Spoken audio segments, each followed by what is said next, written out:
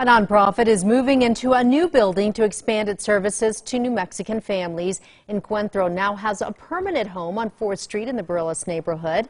The group has helped more than 5,000 Latino immigrants with educational training and career development. One woman says Encuentro has helped her fulfill her dreams through English and computer classes. That's why donors are encouraging others to give. I have the opportunity to better job and better salary. And I think by having something that's new, that's bright and open, that it gives them value too. That they are not our forgotten citizens. They are very much a part of our community and very important. The couple will match every donation through the end of the year up to $40,000 to help with renovations. We have a link at alwaysonkrqe.com.